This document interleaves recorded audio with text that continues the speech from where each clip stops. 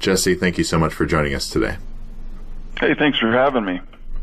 All right. Now, last time we had you on, we were talking about the Federal Reserve's tightening of monetary policy and how you thought that would lead to stocks falling significantly. Now, it seems like we've actually seen more of that, more tightening, and in the last couple of weeks, we've seen in the United States and around the world the stock market's tanking. What is your perspective on what is happening right now? Well, I've been saying since, probably about a year now, when I first started noticing a big cluster of Hindenburg omens last November, December, that I think, that was the blow off, and we're in the midst of a major topping process right now in the stock market. In fact, I think I wrote an article about it, a couple of weeks ago. On the New York Stock Exchange, we had 11 Hindenburg omens in a row after Labor Day, last month. And that's never happened before. So there were signs that there was a major dispersion going on in the markets, and it's coming to people's attention now that we're seeing stocks like the home builders and the automakers and the bank stocks and industrials and a lot of these companies that are really economically sensitive. We're seeing these stocks down 30-40% in a lot of cases, and so far, the S&P has held up, but I do believe we're just in the midst of a major topping process right now. Hey, Jesse, if you don't mind, for listeners out there, just giving them a little bit of background on the Hindenburg phenomenon, that you're describing. Sure. Yeah, it's basically when you're at new highs, and the major indexes are within 5% or something like that. Mm-hmm. And then you see not only a bunch of new highs within the index, but a lot of new lows also. Mm-hmm. And so it's something like when new highs and new lows both make up more than 2% of the underlying components or something like that. I'm at the top of my head not sure. familiar with the exact, but it's a sign of that widening dispersion, right? When you have a really good healthy uptrend and new highs, you should not be seeing a ton of new lows. And so, the Hindenburg omen was developed to kind of be a signal as a potential crash indicator. And I've always thought that one omen is, not always a great indicator of that. But when I look at omens over time, and so, over a period of 10 days or a month, in fact, over the last month, we've seen 24 Hindenburg omens triggered across the NYSE and the NASDAQ. And just to, put that in perspective, at the 2000 top and the 2007 top, we saw about 14, 15 omens trigger in a month's time. We've now seen 24 over the past month. So to me, the signs of that breadth dispersion underneath the surface of the market are pretty darn clear.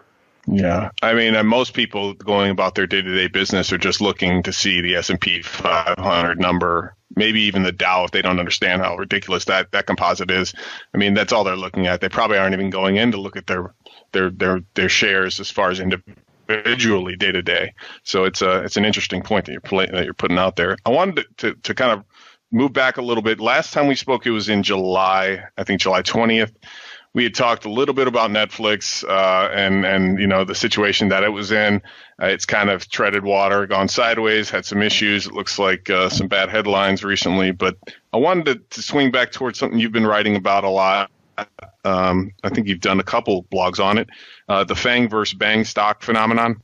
You described the fact that there's more ETFs now traded than individual stocks on the S&P 500. The rise of passive investing, how that kind of coincides with investment trusts in the 20s. I wanted to talk to you a little bit about, because I found the point interesting, the fact that passive ETFs, they have a lot of exposure to FANGs and not so much to the BANGs. And so maybe you could talk about a little bit about that study that you did, and how maybe that's keeping gold miners in a place where they are at the moment. Yeah, I think that really, this is another speculative mania in financial assets. The bond market is crazy, has been for a while, but it's, the stock market too. I've talked about it as, an everything bubble where prices of all financial assets have gone, to ridiculous heights again. And I think that's driven by this passive investing mania. And I call it a mania because I think people believe that if I just put money into the indexes, I'll make money over time, regardless of the price that I pay, regardless of earnings growth, regardless of any of these fundamentals. And, that's, kind of mania type thinking, right? Only during a mania can you believe that no matter what price I pay, I'm going to make good money over the next 10 years. And that's what people believe. And so it's the only money that's been flowing into them in the markets has been flowing in through these passive products. And so, the number of ETFs out there have exploded, and the assets, it's in the, trillions of dollars, $4-5 trillion in ETFs now.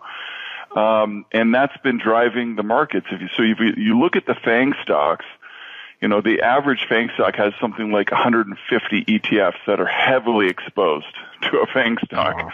And so money flows into these ETFs and it goes into the biggest names, like, Facebook, Amazon, Netflix, Google. Mm-hmm. I throw Apple and Nvidia in there sometimes too because, they've also benefited. Mm-hmm.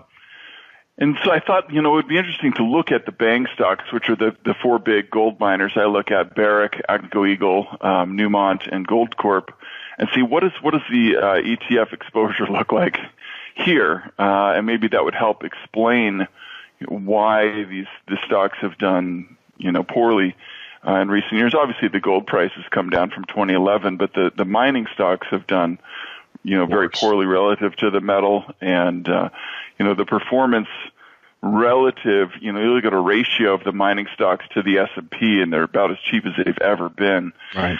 And you look at, Newmont has some exposure to ETFs, but outside of that, there's literally you could count them on one hand, the number of ETFs that own, Goldcorp, Agnico, and Barrick. And to me, that's just a sign that these things have been left for dead. And, that, there's really only one way for them to go, which is, everybody who's wanted to sell them has sold them. And, the only way this, ownership can go is one direction towards, people having to buy more of these things. So I called them the greatest anti-passive trade, that if you think passive is a mania and it's going to unwind, money's going to flow into gold and the miners, on the flip side of that trade. And, the ETF ownership there kind of bears that out. Yeah. Now, looking at the macro picture, as we're talking about this maybe stock crash that's going to happen in the near future, where do you see the money going? You're saying maybe precious metals. I mean, there's a lot of different sectors, right?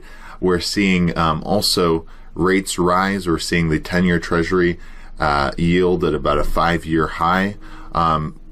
Where there's a lot of money out there. If we look at these three sectors, stocks, bonds, and precious metals, where is the money going to flow?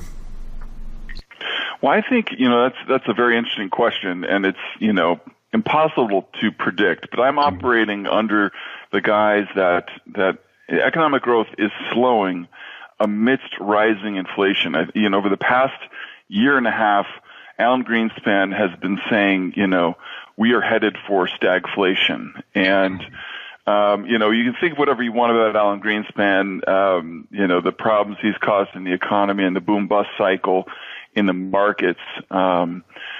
He's still, very well versed in the economy and what's driving it. And I do think we're actually probably on the verge of stagflation right now if we're not already in it. I mean, you look at, auto sales and home sales are falling, but, wage growth is still rising and costs are rising. And a lot of this is a function of not just end of cycle, type of pressures, inflation pressures. I think there's, these secular forces of inflation that are at work too, which is deglobalization, bringing back, jobs from overseas is, a massive inflationary impulse. Globalization was probably the most disinflationary force of the past several decades, and so a reversal of that is bringing inflation back in a way that we haven't seen for a long, long time. And then you see, the fiscal, policies that are going on, a massive tax cut. Trump's talking about another tax cut. We're talking about infrastructure spending. So I'm looking at this economic slowdown that we're seeing right now as more of a stagflationary type of episode, different from the past two recessions that we've seen, which are more kind of deflation. We didn't see actual deflation, but they were kind of a deflationary effect.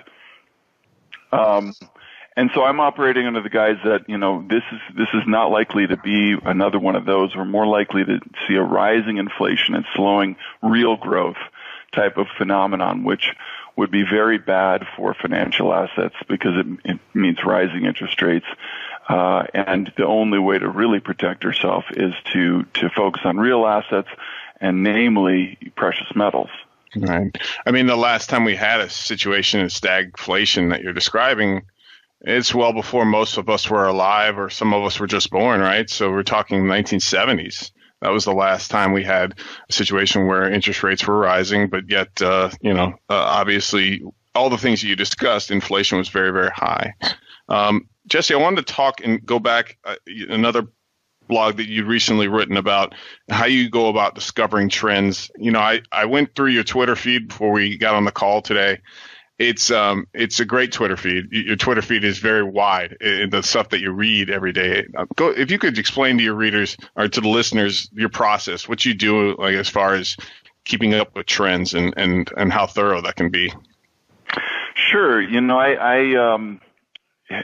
I wrote a post about this recently because I interviewed my friend Mark Yusko a couple times over the past year, and he introduced me a book called The Dow Jones Averages. And the guy who wrote that book is a real fascinating guy, has a unique look at the markets, and he talks about it's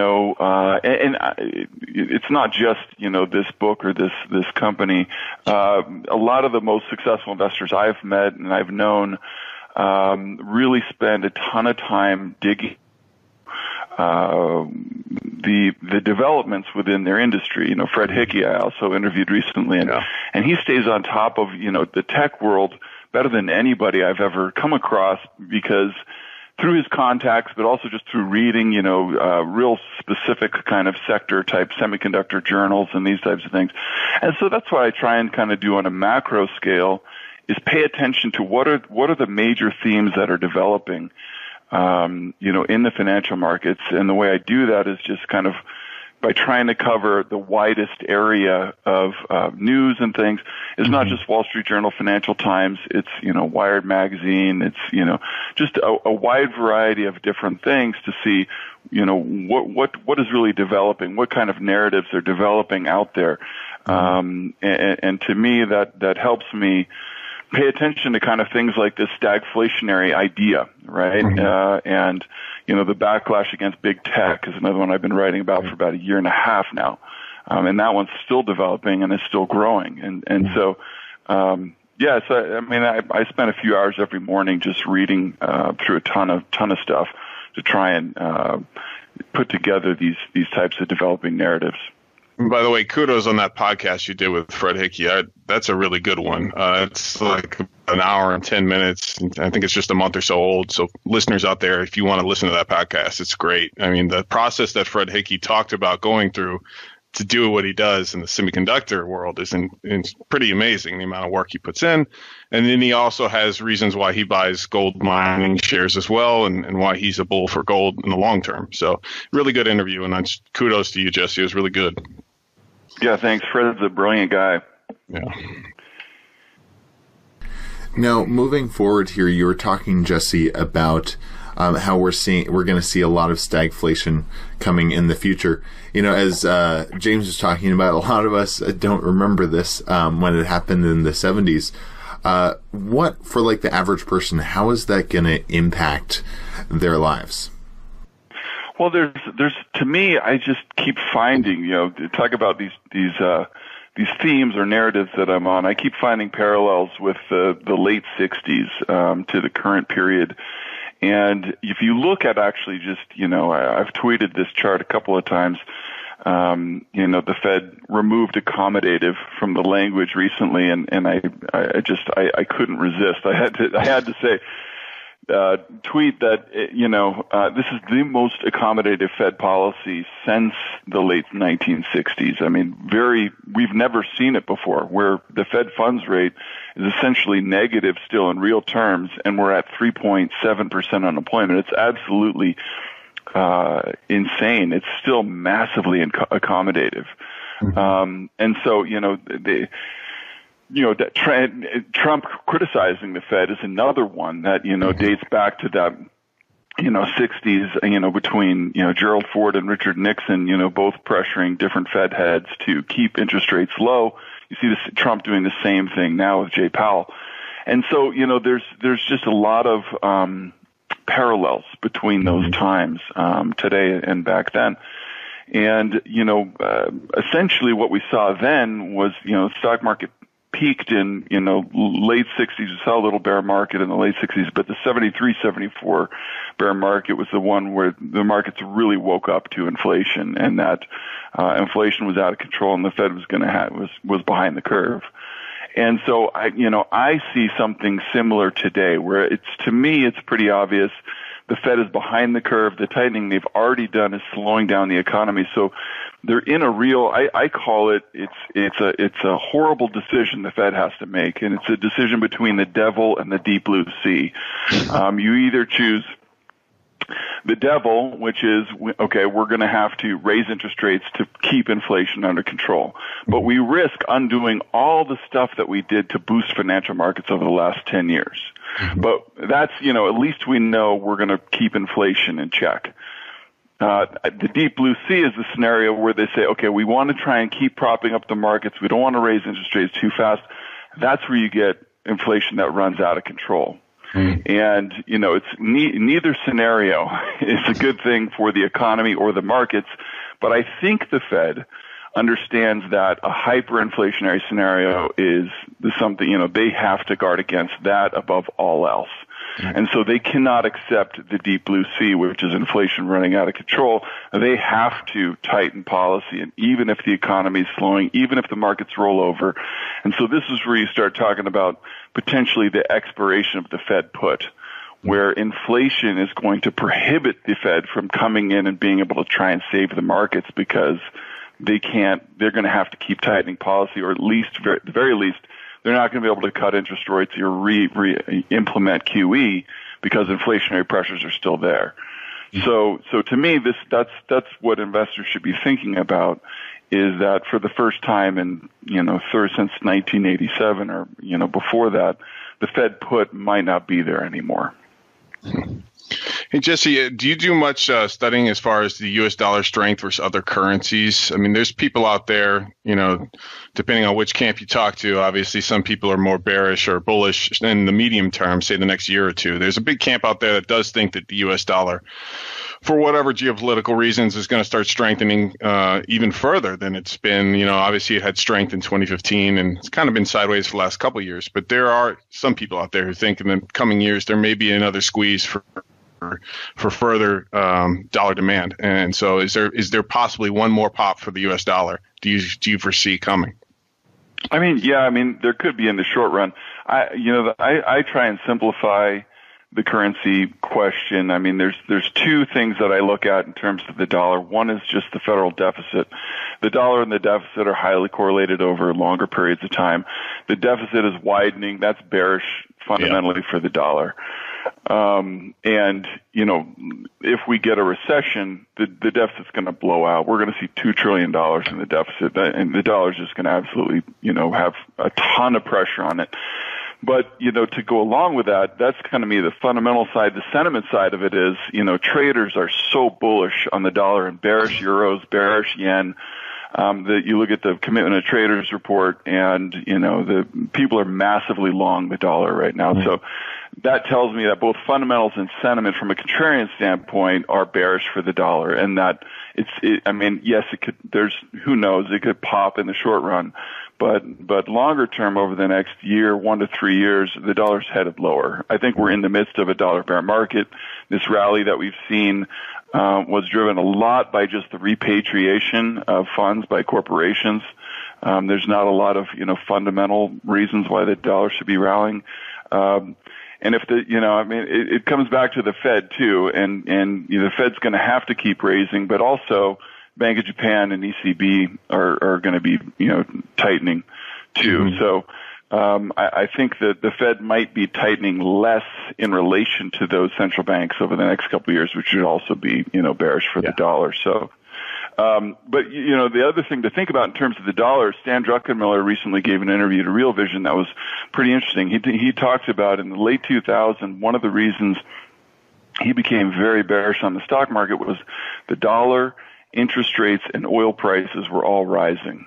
And in the past, that had been a very bearish thing for corporate earnings. Well, what's been going on over the last year? The dollar, interest rates, and oil prices have all been rising. Yeah. And so I think that's what the market's starting to try and reckon with a little bit here, is that earnings growth over the next 12 months is going to really slow down, if not go negative. Thanks for that. Now, in one of your recent articles, Jesse, you were talking about how many investors are relying really on kind of a one-dimensional view, as you said, of investing. They're really essentially just momentum traders. They're only following current trends. So with that kind of habit of a lot of traders, how is that going to impact like the dynamics of the market going forward? If we start to see, as we've been seeing over the last couple of weeks, the stock market fall, people, it seems like, following your view, it's going to be fear on, right? It's going to be a big fear trade right now.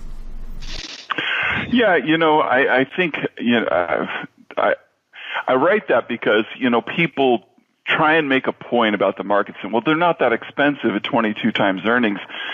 And when you actually think about, the valuations of the stock market, well, 22 times earnings is actually historically pretty high, but they're not thinking about what is underlying that. It's the highest profit margins in history. So if profit margins normalize, you're talking about a 40-50 PE currently. So people just look at these things in isolation and don't think about, what's underlying the PE ratio. But I think, in terms of one-dimensional strategies, passive investing is essentially just momentum investing. And I think a lot of those people are just momentum investors. And then maybe another one-dimensional strategy that's real popular today is just trend following. And so you have these two one-dimensional strategies that are very popular, momentum and trend following. And if we run out of momentum and the trend reverses lower, in fact, we're trading below the 200-day moving average right now on the S&P. So by a lot of people's, a lot of trend followers, standards, Paul Tudor Jones standard, the S&P is now in a downtrend. So if you get trend followers reversing and you get momentum traders go, oh no, the momentum's not working to the upside anymore. And the tell for that is the FANG stocks. Once the FANG stocks start outperforming to the downside, then I think you'll start to see these trades reverse themselves, where momentum investors try and liquidate, trend followers try and liquidate at the same time. And, to me, that one of the biggest signals of how much risk is out there in the markets is just the net free credits at brokerage firms right now.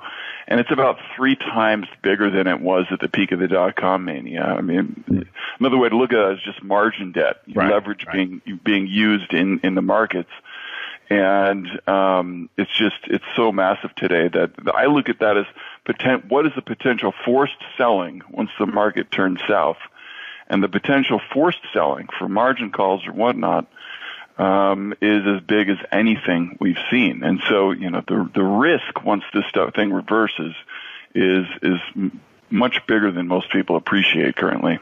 I saw an older colleague of mine who just did a vlog, basically a video blog on this topic, and he was opening a Charles Schwab account and stating that they basically automated margin account agreements, and so there's like very little risk. You can click and learn about the risk if you're going to read a 50-page diatribe, but flat out you just press a button and margin's yours. And Lord, these people, they have no idea about what they're up against if this thing goes reverses on them. So I totally agree. The margin has gotten crazy. One thing, Jesse, I wanted to throw out there, and I go to your blog all the time. I check out your work. I've never gotten to actually subscribe for your service, but I wanted you to tell me about it. What is in your service, your yearly service that you sell on your website? Yeah, I mean, I write a weekly market comment that I try and write a much more expansive view of some of these trends that I'm paying attention to. So, we talked about stagflation last weekend. I wrote a much more detailed discussion of the signs of these things and how they're playing out now. So that's part of it, but really, where I feel like if I have any expertise at all in the markets, it's in individual stocks. I mean, the macro stuff is, I think, something we've been forced to pay attention to just based on what central banks have been doing around the world in the past 10 years. But it's the micro stuff where is my bread and butter. And so I look for individual stocks where I see, and a lot of the times these are stocks like the bank stocks, which are outside of the purview of the major indexes, outside of the purview of passive investing, where you might find something that's cheap that technically looks interesting, and I see some very compelling insider activity. So CEO, CFO, just buying a ton of stock. And on the reverse side too, I just wrote a recent thing about Salesforce.com. Technically looked like it was potentially rolling over. The cash flow statement had a couple of red flags. And then I saw some top executives, several of them, chief accounting officer, chief financial officer included, both selling 60, 70, 80% of their shares in the company, which all kind of, to me, goes, okay, I need to sit up and take notice. This looks pretty darn bearish. So those are the types of things I look for and write about on the micro side. Cool. Thank you for that. All right. Well, Jesse Felder, thank you so much for joining us.